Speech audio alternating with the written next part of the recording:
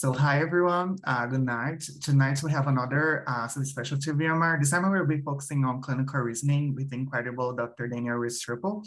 Just a little bit of introduction. Dr. Restrepo is a board-certified general internist and hospitalist in the Department of Medicine at MGH and is a member of the core educator faculty and associate program director for the focus for the internal medicine residency program. He additionally cares for patients as part of the Massachusetts General Hospital Home Hospital, where he serves as associate medical director for education and training. He graduated with a degree in biology from the University of Florida and attended medical school at the University of South Florida College of Medicine. He completed his internal medicine residency and later chief residency at MGH, and his main interests lie in medical education, specifically diagnostic reasoning, clinical and bedside teaching, as well as physical diagnosis and focus. So thank you so much for coming, Dr. Restrepo. Thank you so much for that kind introduction, Rafa. I'm super excited to be here and a little bit nervous, but really happy to be hanging out with everyone again. So before we move on, we'd love to ask you what drove you into internal medicine and what made you stay, not pursuing fellowship later? So I think to me, it was part of it was that it was very much like the detective solving the kind of just the process of diagnosis being so integral to internal medicine. And it was mentors. It was seeing the people that were the doctors that I wanted to be, that were brilliant diagnosticians, but also were there to serve the suffering and to help people in their time of need. And that's kind of what like drove me to internal medicine. And then when I was in residency, I flirted with different subspecialties, but I ultimately could, never really marry one. I would miss AKI if I went into ID, and I would miss, heart failure if I went into hepatology. And so like, it just eventually that's just called internal medicine. So I had to stick with it. Got it. Sounds wonderful. So maybe you could talk a little bit about what you do for fun outside of medicine. Outside of medicine, I've been I've trying to get a little bit into wine and learning more about wine and traveling and sort of learning about how wine is made and how it's different from different places. And I also really enjoy playing music and also scuba diving. I haven't been able to scuba dive as much as I'd like to recently, but those are like the things that bring me a lot of joy. And what is the best wine you ever tasted? Yeah, I think that's like a super personal question. I'm very, very, very partial to Southern Rhone wines from France, specifically Châteauneuf-du-Pape, but like that's a very, there's no objectively one wine being better than the other. It's just kind of like what you really love. Thank you. We also have Madalena, who will be presenting the case. Could you present yourself, friends? Yeah, hey everyone. It's really nice to be here and seeing everyone. And yeah, my name is Madalena. You can call me Maddie. I'm on a research year between my 3rd and 4th year of medical school, and I'm really excited to present a case today. And what do you do for fun outside of medicine these days? What do I do for fun? Yeah, so I think one of my favorite hobbies that I've gotten to do a lot more of this research year is hiking. And so I love kind of exploring hikes. I'm in San Francisco right now, so there's a lot of really amazing hikes, like a half hour, an hour from the city. And I love eating all different types of foods. So going out to dinner and hiking are probably my two biggest hobbies. Yeah, and Mario is also an awesome math learner, as Andrew pointed out. We also have Shema helping with the scribing. Could you present yourself, Shema? Hello, everyone. I'm Shema. I'm currently a 50 medical student in Berlin, and I couldn't be more delighted seeing Dr. Restrepo here. It's always so nice having him here. And when I saw his name on the spreadsheet, I immediately signed up for scribing. Even though it is now 1 a.m. in Berlin. Yeah. And besides medicine, I enjoy photography, going to museums, but now because I'm studying for my exams, it's not a monotonous life at the moment. But after then, it's more exciting, hopefully.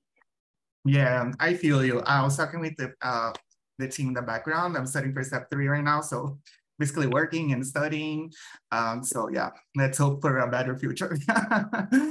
So maybe we can start with the case. Can you share the screen, Shema, please?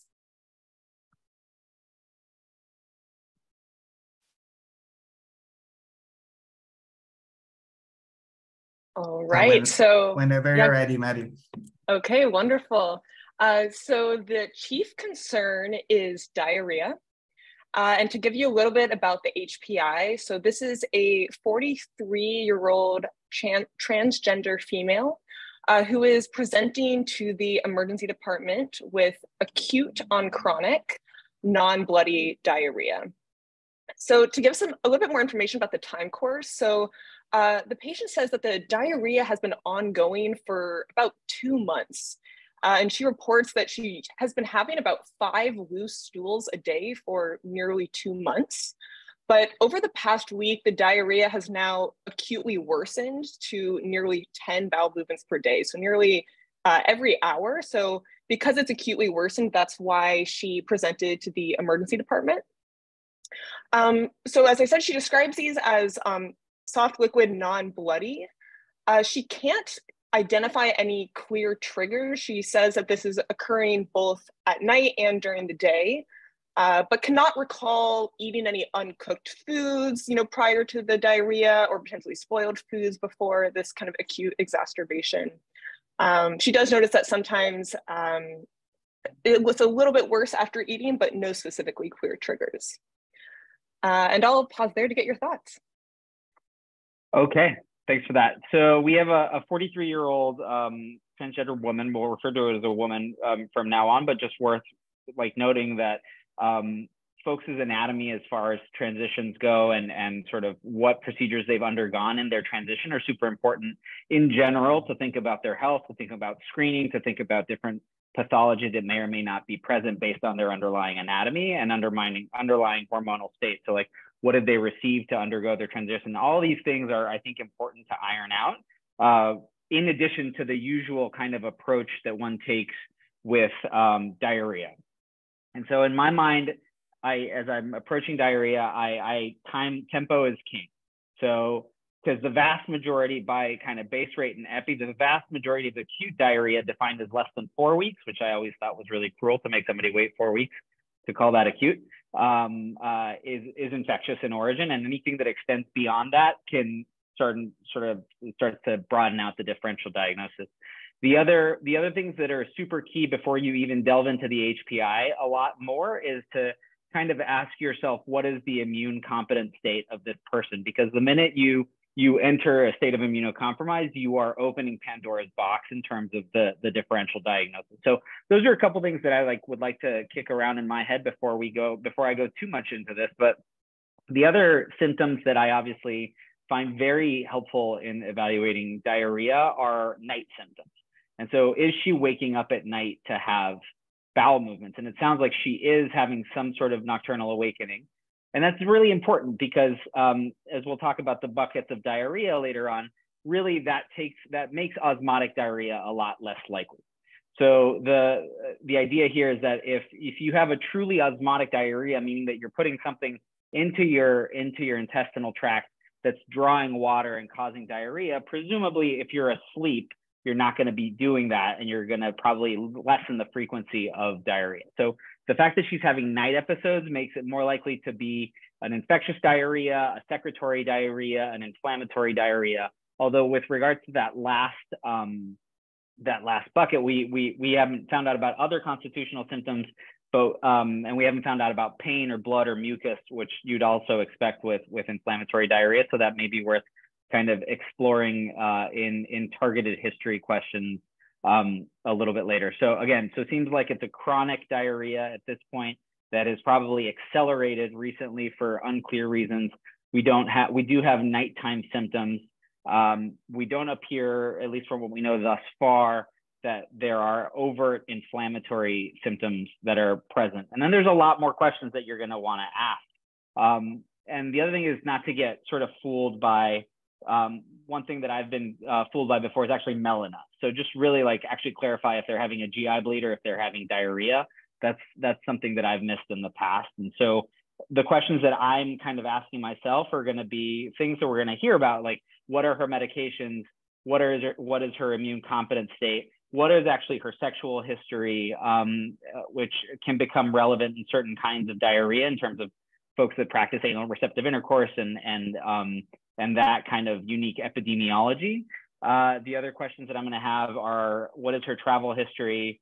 Has she had any antimicrobial exposures recently? And again, more targeted sort of HPI questions based on that, but maybe I'll pause there. All right. Fantastic discussion after the first aliquot. So I will jump into a little bit more details about the past medical history and some other kind of review systems. So in terms of review systems, the patient reports that they've felt that they've had chills. They're also reporting some diffuse abdominal pain and rectal pain.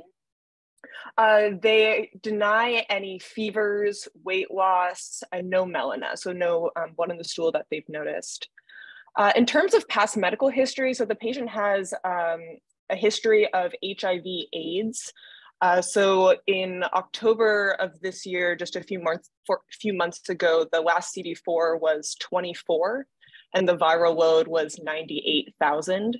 The patient, has been prescribed Centuza, but has not been adherent to the medications for the past year. The patient also has a history of opportunistic infections related to AIDS. So they've had cryptococcal meningitis and also an episode of pulmonary Kaposi sarcoma, for which she's undergone chemotherapy. This patient also has methamphetamine use disorder that's been complicated by several episodes of psychosis. And they also have a history of Hep C, status post treatment with Epclusa. But the viral load for the Hep C was undetectable earlier this year. In terms of medication, so the patient is prescribed Centuza for her HIV, but has not been adherent to that medication. And also is prescribed Seroquel and Zyprexa. In terms of family history, there's no pertinent family history. For social history, so in terms of housing, the patient is currently unhoused in San Francisco. So the patient spends some nights street homeless and then other nights in like an SRO, a single room occupancy unit. In terms of health-related behaviors, I mentioned methamphetamine use. That's more remote use. The patient does not report using methamphetamines for about 2 months. But they do use alcohol daily, about 2 to 3 drinks a day. They last drink the morning of the presentation. And I will pause there to get any thoughts before I jump to the physical exam. Okay, so we opened Pandora's box, right? So that is exactly what I had referred to earlier, right? Like your time course of infectious versus non-infectious in a person with advanced AIDS is now sort of obviated.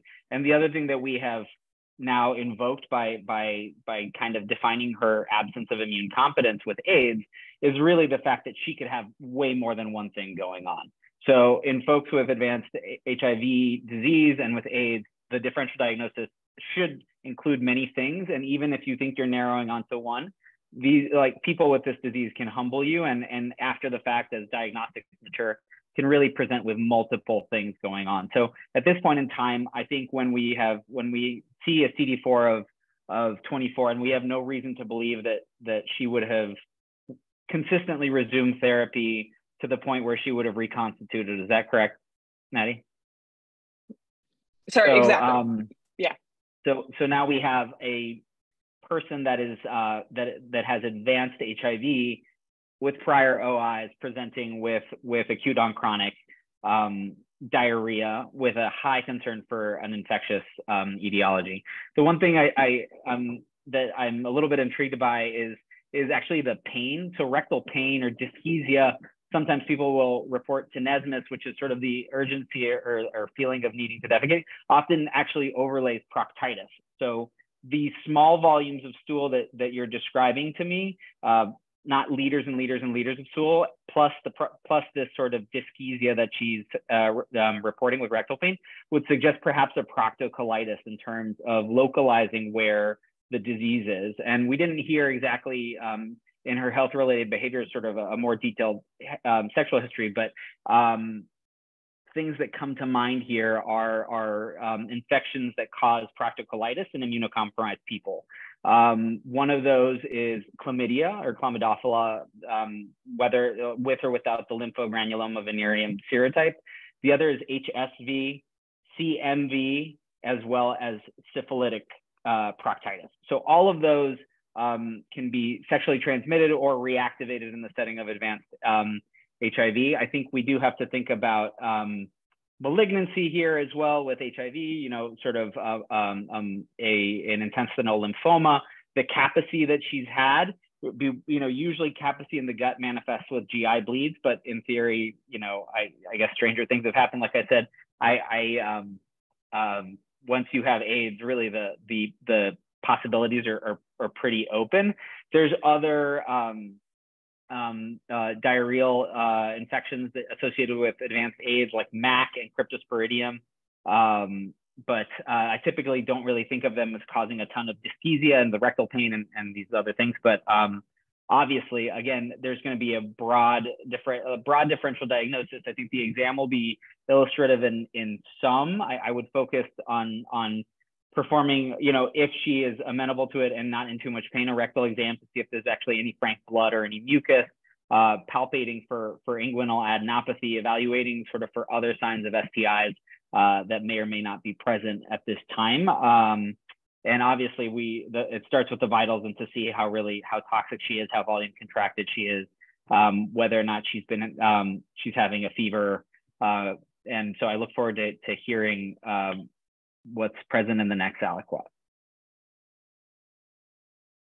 So before moving on to the next aliquot, maybe you can touch a little bit about your categories when referring to chronic diarrhea. You already mentioned like osmotic, secretory, and inflammatory causes. We have many students here. So maybe you can talk a little bit about how do you approach those, like in this history, what makes you move forward to a category and away from the other? Certainly. So I start with tempo and night symptoms are two of my most important questions. But in general, osmotic diarrhea usually won't be present at night. So people will not be waking up to go to the bathroom. Osmotic diarrhea can be acute or chronic depending on how long the exposure to the agent causing the osmotic diarrhea is.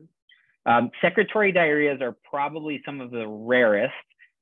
They often make their way into these sorts of discussions because they're like sexy diagnoses, like, you know, VIPomas and Zollinger-Ellison and you know, carcinoid syndrome, but they are probably the rarest, and they are really categorized by liters upon liters of stool per day that are present throughout the night. And that's not exactly what I'm hearing here.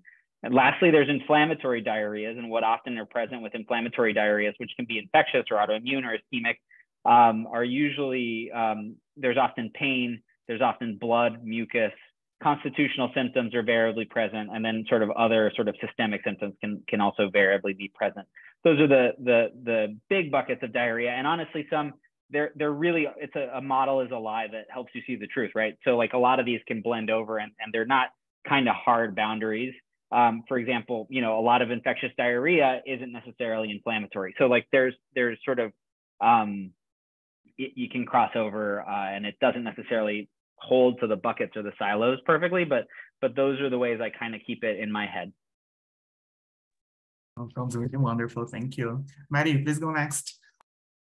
Yeah, I'm learning so much from your discussion, Dr. Restrepo. Thank you for walking through it so clearly. So to answer some of your questions about the sexual history, so the patient reports that they're sexually active with one male partner, her husband.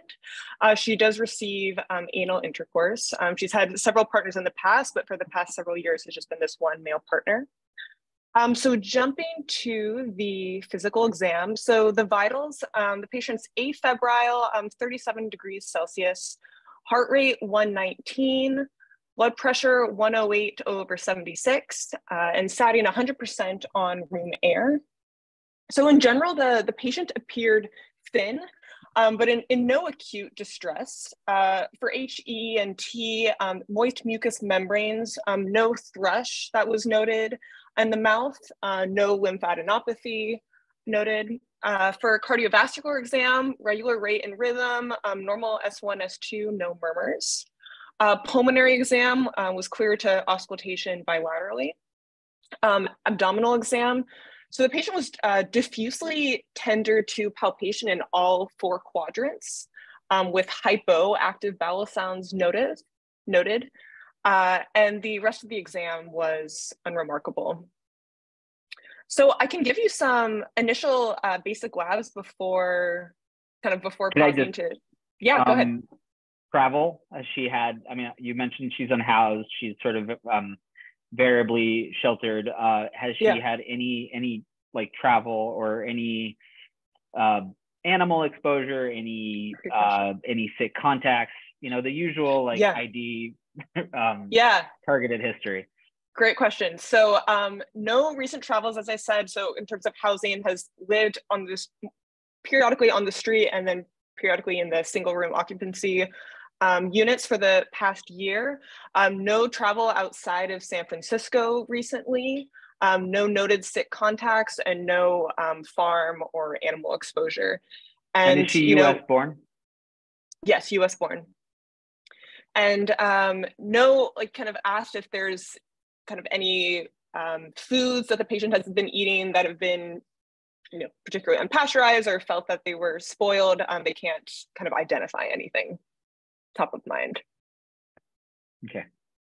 And you said chills at home, right? They have been experiencing chills. The only thing is that everyone has chills. And I aim to save everybody on this Zoom hours of your medical career. So just up front, whenever you're gonna ask about chills, just describe them. Because my experience is that like 95% of people have chills. And what you're really trying to get, yeah, I have chills, right? Like everyone says that. But like what you're really trying to get at is a rigor, because a rigor suggests that there's a pathogen in blood. And so usually I'm very dramatic and I say teeth chattering, bed shaking, get under 5 blankets kind of chills. And the vast majority of the people go, oh, no, nothing like that. But the ones that do, you should listen, because no good ever came from rigors. Is she rigoring or is she having chills? I believe so. I think for the purpose of this case, you can say that there have been rigors. Okay. Again, things that like make infections and some severe invasive infections more likely are rigors. Yeah, I would say that. So again, before we even get into the labs, her immune competent state, some of the localizing history with the rectal pain, so it makes me worried about an infectious process plus minus dissemination with a variety of pathogens possible, bacterial, sexually transmitted, and otherwise, and especially with her currently experiencing houselessness. I mean, who knows what her food supply is compromised of. I'm worried about viral inoculation as well as reactivation. Parasitic seems a little less likely based on the travel epi. And I think fungal also seems pretty dramatic, but we'll see, I guess, when we get a little bit more data. So syphilis, CMV, HSV, LGV and non-LGV chlamydia, all I think need to come into our minds in terms of infectious pathogens, with the usual kind of EHEC and ETEC and all the bacterial pathogens that commonly cause colitis. All right, great. So I will jump into the initial labs that we have. As well as MAC, that somebody just commented. Yes, we had mentioned MAC earlier, but important to put MAC and cryptosporidium on the list as well. Great. So before I jump into the lab, so for full disclosure, so I know this patient from the outpatient setting, but the details of this case are from reviewing their records from this recent ED admission. All right, so jumping to the lab. So for the CBC, The white blood cell count was 5.1, hemoglobin 12, platelets 276,000. For chemistry, the sodium 143, potassium 3.6, chloride 107, bicarb 26, BUN 11, creatinine 0.57, glucose 109, calcium 8.5, magnesium 1.8. And we have an AST of 39, ALT 25, ALK Phos 81, T-Billy 0.2, and albumin 3.7. A lipase was sent, which was within normal limits, as well as a TSH, which was within normal limits. I can tell you the ECG showed sinus tachycardia. And if you want to make any comments, I can pause there, or I can share there was a CT abdomen and pelvis with IV contrast was done, which I can also share. Maybe we can pause there for 1 second. Sure. And the thing that is amazing about these labs is how normal they are. So what should we expect in a person that is voicing profuse diarrhea on their lab? We should expect signs of volume contraction, right? Maybe like their creatinine being elevated. We should certainly expect hypokalemia. We should expect a non-gap acidosis, and she has none of those. Her BUN is even normal, which will usually rise before creatinine goes up. So this here tells me that she's probably having small volumes of loose stool, which again would make a small bowel process a lot less likely. It's not impossible, but her bicarbonate is totally normal, right? She has not been losing that much free base in her stool. So the thing that strikes me about these labs are really how totally normal they are. Like, so that means that either more than one thing is going on at a time, or it means that sort of whatever this process is not making her lose crazy amounts of volume and electrolytes in her stool. And that's, I think, the biggest thing. So if I were to guess what the CT is going to show, it's probably less likely to show a lot of small bowel wall thickening and probably more focused, localized colonic wall thickening, maybe some stranding. But I'd be also curious to see if there's a lot of adenopathy that's present in the gut, or any masses or whatever else may pop up on the CT scan. But just really shocked by how normal her labs are. And you know, the albumin is mired with pitfalls, but like that's a solid albumin. Like that's like 0.3 away from mine probably. So like she's obviously at least able to eat enough to maintain these numbers. Dr. Restrepo, if you're seeing this patient like for the first time, like you're receiving a consult, and you see all these lab results, this physical exam, besides the CT, what else would you order for this patient?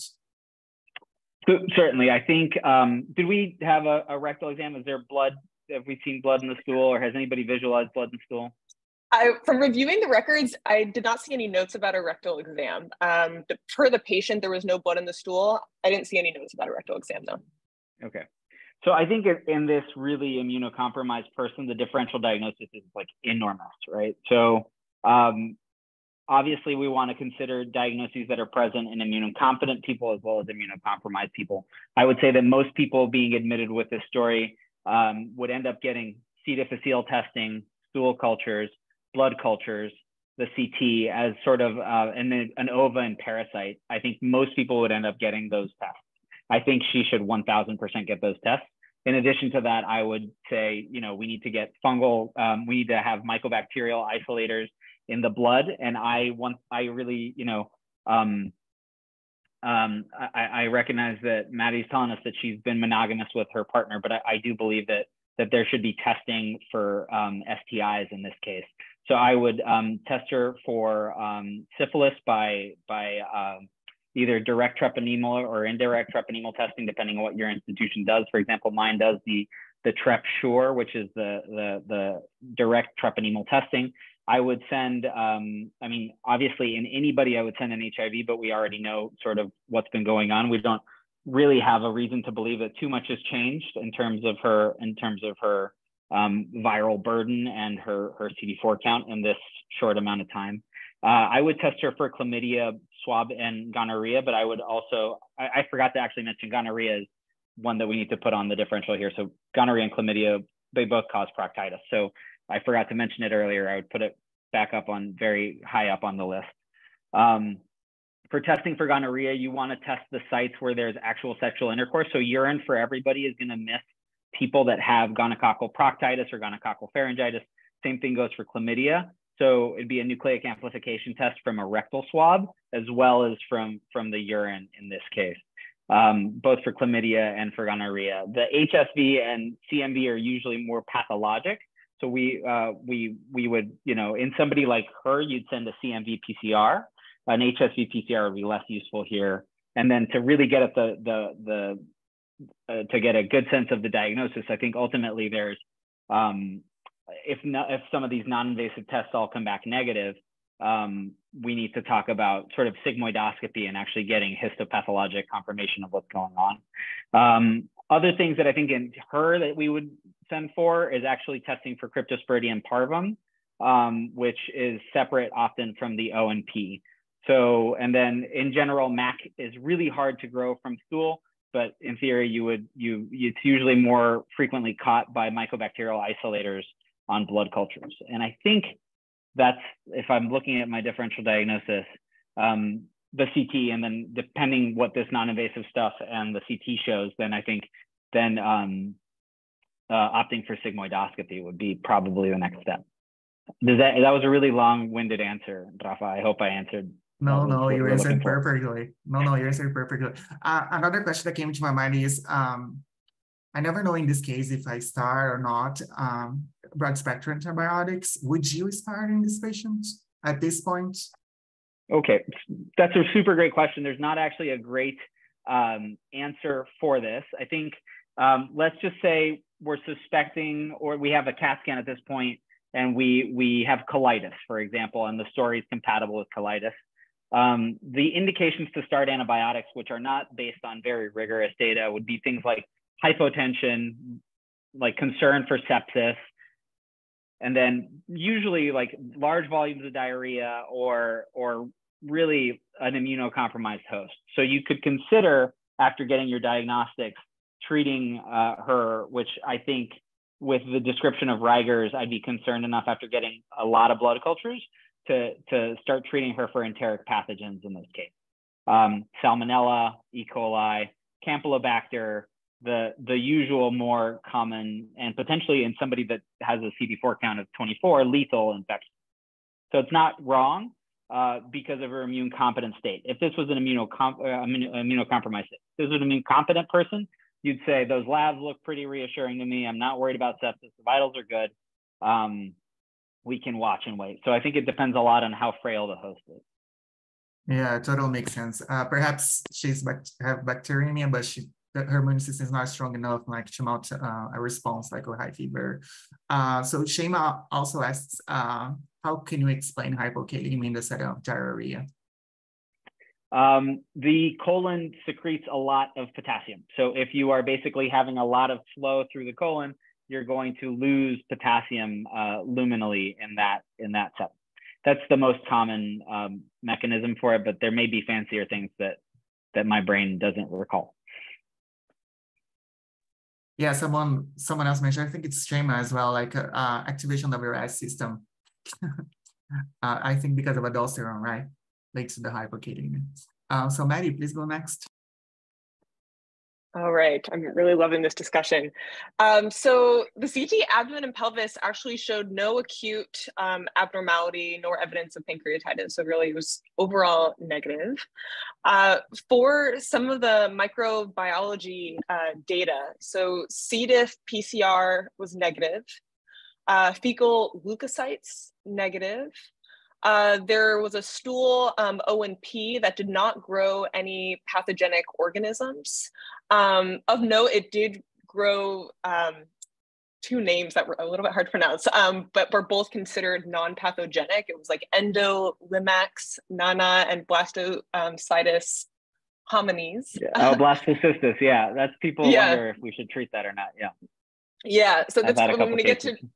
when we get to treatment, I can tell you what the team thought of that. But it grew those two organisms, and they were thought to be they were considered non-pathogenic.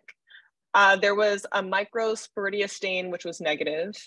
AFB culture for MAC showed no growth to date. STI testing was done, which was negative as well. And so I'll pause there because kind of the next piece of information I have will reveal the diagnosis. That's the blood cultures and the stool cultures, which ultimately revealed the diagnosis and then what the patient was treated for. So that's really interesting. Again, valuable in its negativity. I think at that point in time, the one thing is that people without an intact inflammatory response will actually not have a lot of inflammation on imaging. And so this is a super valuable lesson here in that you can't, it's sort of like, I think I quote Robbie when I say this, in order to have fat stranding, you have to have fat neutrophils, right? So like very thin people or neutropenic people aren't going to actually have fat stranding. So the same thing happens with HIV, right? You can have crazy amounts of disease, but not a lot on our imaging, because our imaging is really actually is using the signs of inflammation like bowel wall thickening and fat stranding to actually get to actually manifest on radiologically. So, just because it's normal doesn't mean that there's not something bad going on. Like I said, it sounds like there's some non-invasive diagnostics that are still pending. But if, let's just say, you hadn't had an answer, this would be a case to go in and look with an endoscope. What does this take off the table? I mean, I think a lot of the STI testing and a lot of the localizing things things that cause proctocolitis are maybe less likely. So this really leaves sort of traditional bacterial enteric infections, Salmonella, Campylobacter. Salmonella, I think, is was she ever actually febrile while she was with you or while she was in the hospital? It did not look like that she became febrile. She was afebrile Okay. the whole time. Yeah. All right. So no opportunity for fever, tachycardia, dissociation, or anything like that. But so we're looking for, I mean, E. coli, Campylobacter, Salmonella, the usual causes of enteric infections. And obviously MAC is still a possibility, as like I had mentioned, are tough to grow in stool cultures, but can often be isolated with mycobacterial isolators. But just because all of this stuff is normal does not mean that we have actually like ruled out a diagnosis. I'm trying to think if there's anything else that I'm to consider. We didn't see a lot of adenopathy or, again, bowel wall thickening to suggest sort of intestinal lymphoma, EBV or non-EBV associated. Did she have the CMV PCR at all, or? Let's see, CMV PCR. I'm actually not entirely sure. I can go back, but I guess for the purposes, it's negative. It was negative. Yeah. Okay. And then the STI testing, I'm just curious, was it from a rectal swab and like syphilis testing and everything? Exactly. So syphilis testing was negative. I believe it was from a rectal swab. Okay. So again, we have a very immunocompromised person presenting with acute on chronic diarrhea and rigors to suggest an infectious etiology to diarrhea with a very, very normal workup thus far. So this is a challenging case for I think for those reasons, just because the differential diagnosis is so broad. And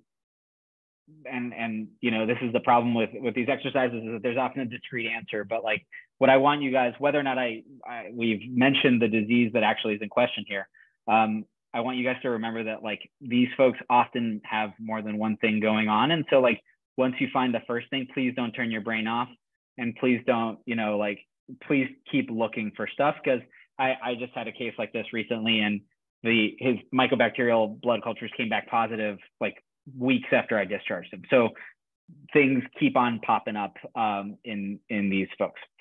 So yeah, my suspicion is either sort of a traditional enteric infection in a person with AIDS, versus MAC based on the stuff that we have thus far.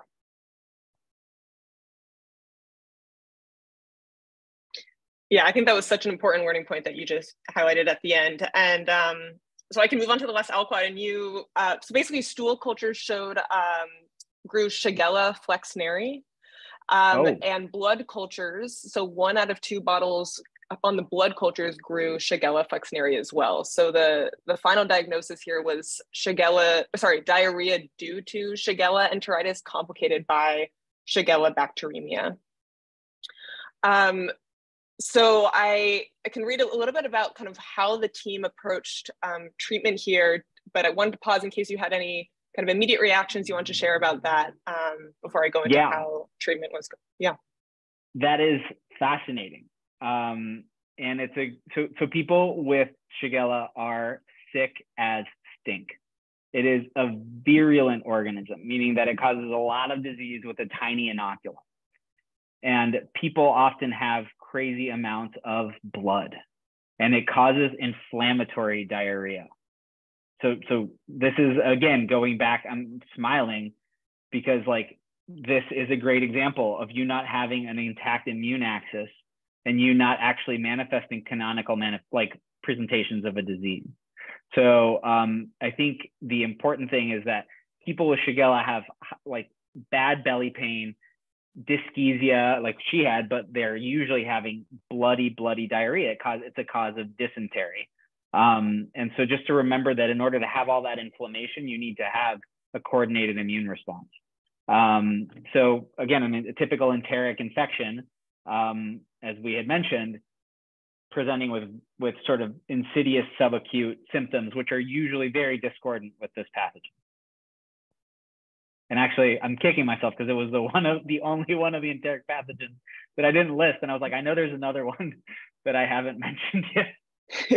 No, you mentioned enteric pathogens, and I think that's just such an important point. Like, really, just the fact, like, using the immune status of the host and having, because someone's so immunocompromised, that can really affect kind of how they manifest the presentation of something like this.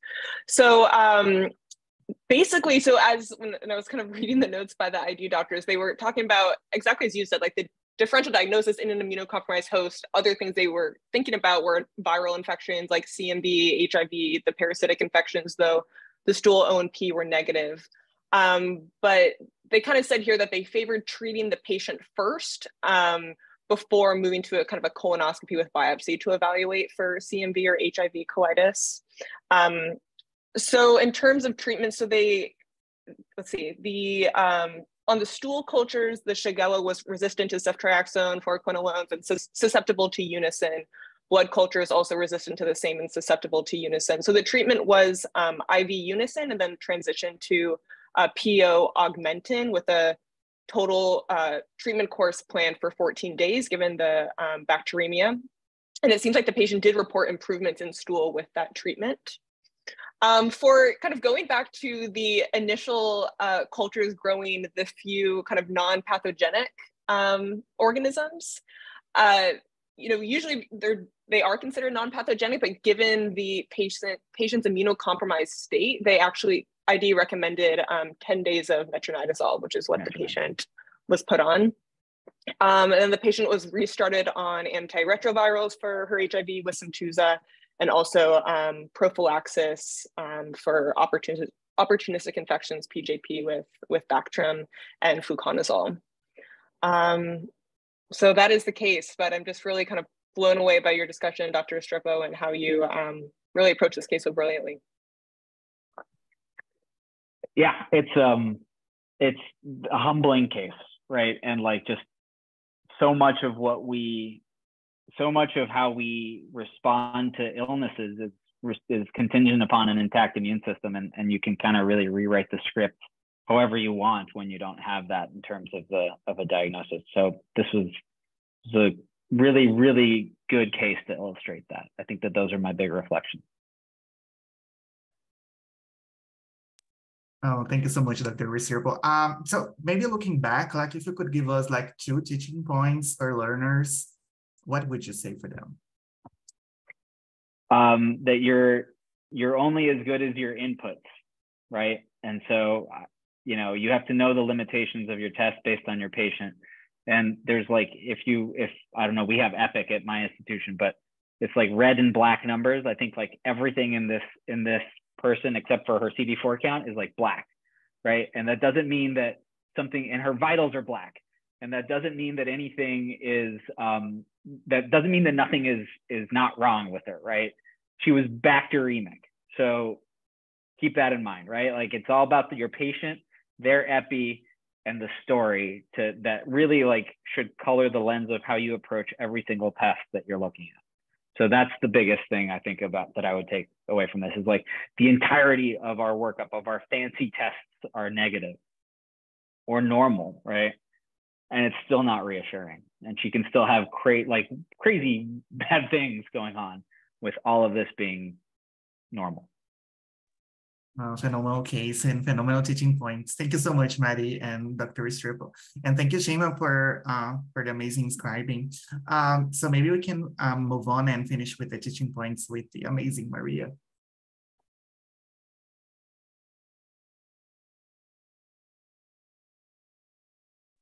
I got the times messed up, so it's gonna be yes. Oh, no problem. Go ahead, yes. Sorry, I didn't change the name. Well, thank you, Dr. Restrepo. Amazing case, really humbling as you described.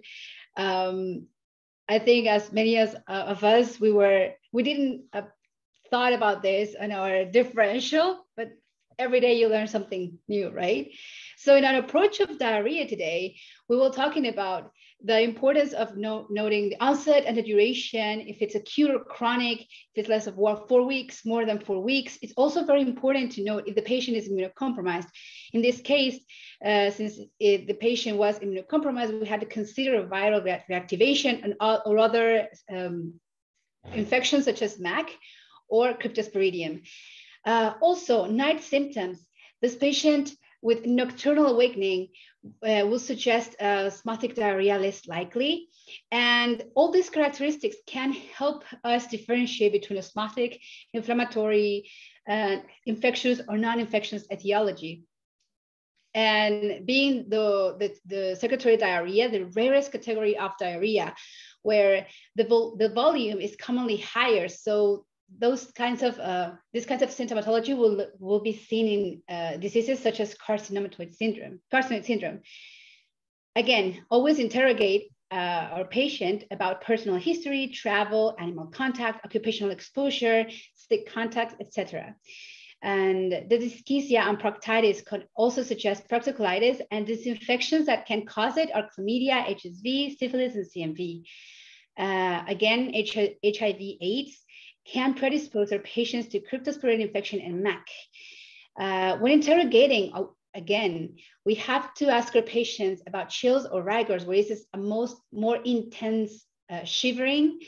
And so we can try to characterize what kind of etiology are we dealing with. For testing, consider fungal etiology, Mycobacterium, C. diff, syphilis, direct or indirect treponema, chlamydia, gonorrhea test being urine, and rectal swab, where it is suggested due to the personal history of our patient, and as well as HSV and CMV PCR, Cryptosporidium parvum, OMP stool test, and as well you can also consider sigmoidoscopy. And at the end, we found out this was Shigella infection, which normally causes blood diarrhea and an intense symptomatology.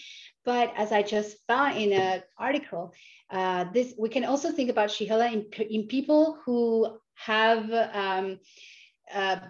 bad access and inadequate access to sanitation and clean water, as well as people who engage in oral and anal sexual intercourse. And those are all the teaching points for today. Thank you so much, everyone. What a phenomenal session. And I just want to echo what Shima said. We can't wait to have another session with Dr. Restrepo. Thank you so much, everyone. Have a very good night and a happy holidays. Happy holidays, Happy New Year. Thank you again for having me.